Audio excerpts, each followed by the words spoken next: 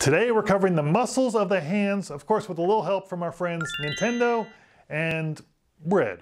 Just bread. As always, our goal at Memorize Medical is to take about an hour's worth of studying and knock it out in just a couple minutes. So let's get to it. Taking a closer look at the hand, there are three main areas of muscles. The first area is the thenar eminence, basically this big padded muscle directly underneath your thumb. Secondly, we have the hypothenar eminence, which is the padded muscle found directly under your fifth digit or your pinky finger. And finally, we have the muscles found in the middle of the hand, dealing and based around the metacarpals. Now, each of these three areas actually has three different muscles or muscle groups in them. An easy way to remember this, if you're a Nintendo fan, is just to imagine you slapping a Triforce right in the middle of your palm. That'll remind you of the three different areas and the three muscles you'll find in each area. Now, there is one extra muscle that doesn't technically fit into any of these compartments, so really we can think about it as a Triforce plus one, but we'll cover that later. For now, let's check out the muscles of the thenar and hypothenar eminences. The good news here is that these areas basically have the same kind of muscles, just with slightly different names. On each side, you'll find a flexor that's closer to the fingers, you'll find an abductor muscle that's closer to the edge of the hand, and then you'll find an opponent's muscle that runs underneath the other two.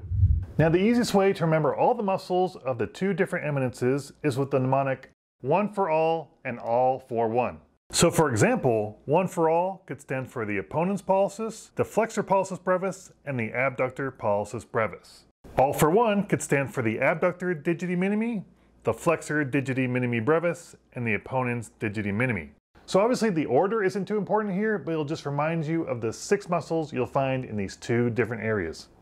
Now we can get into the middle of the hand. So again, there are 3 groups of muscles in the middle of the hand, and the most superficial we come to is the Adductor Pollicis. So this muscle is a 2-headed triangular shaped muscle that originates off the metacarpals and inserts on the proximal phalanx of the thumb. Most muscles of the hand insert on a proximal phalanx, so this is just one of them. Next up, we have the lumbricals, which is actually Latin for worms. Gross. And actually these wormy muscles are kind of interesting because they're one of the few muscles that originate off the tendons of another muscle instead of a bone. So they originate off the tendons of the Flexor Digitorum Profundus.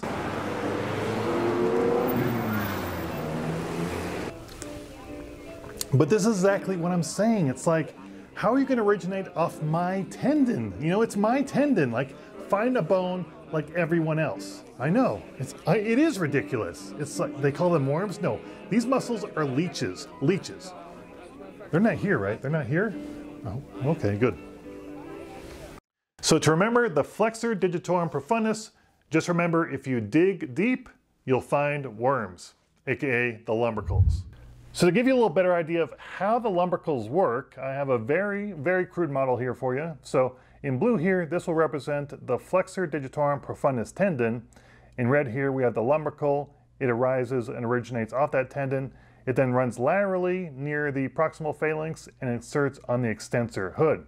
So it does not insert on the proximal phalanx, it just inserts around that area on the extensor hood solely. So what it also does, the rest of the fingers also get a lumbrical, so this finger will have a lumbrical inserting there, another one inserts there, and another one inserts there. So when they contract, if you can imagine, it's pulling, it ends up flexing this MCP joint, the first knuckle, but at the same time it pulls taut the rest of the extensor hood that runs down the finger.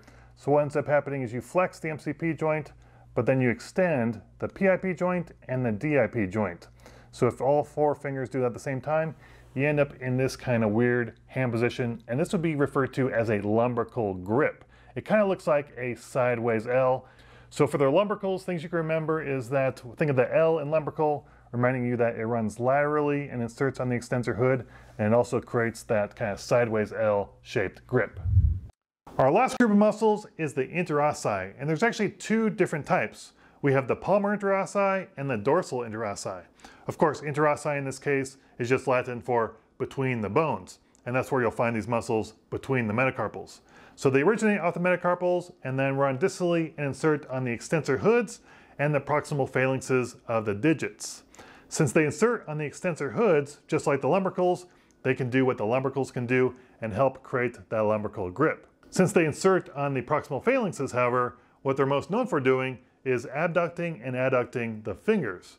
An easy way to remember what each one does is with the mnemonic pads and dabs. So the palmar interossei, the P there, adducts the fingers, while the dorsal interossei, the D, abducts the fingers. So that covers our entire Triforce. We saved Hyrule, we defeated Ganon, we're doing great, but we have to remember our Triforce +1. So the +1 there, of course, is the Palmaris Brevis. This is a very small, very superficial muscle that doesn't technically fit into any of our other compartments. So it originates off the palmar aponeurosis of the palm and then inserts very superficially into the skin. So what they think it does is it contracts and kind of pulls this hypothenar over a little bit, the skin at least, and kind of helps with gripping things. They think it might help with protecting the ulnar nerve if you're kind of hammering things so it doesn't get jangled around or kind of disrupted too much. But really no one knows what it does, and you'll probably never see it or never notice it's there, but hey, remember it forever. All right, so let's close things out with one quick mnemonic to remember the innervations. So the vast majority of muscles in the hand are innervated by the ulnar nerve. So this is basically ulnar territory. But there are 4 muscles that are innervated by the median nerve, and the easy way to remember that is with the mnemonic half, loaf, half. So the half L there stands for half of the lumbricals. So the lateral 2 lumbricals are all median nerve. Then we have the Opponens Pollicis, the Abductor Pollicis Brevis, and then half of the Flexor Pollicis Brevis. So the Flexor Pollicis Brevis has 2 heads. One gets the ulnar nerve and one gets the median nerve. So basically, if you're summarizing it, the median nerve is kind of this side of the lumbricals and then most of the thenar eminence. So just remember, half, loaf, half. And that covers the hand. So next up, we're going to move into the lower extremity. So be sure to stay tuned. As always, thanks for watching, and of course, good luck on your next test.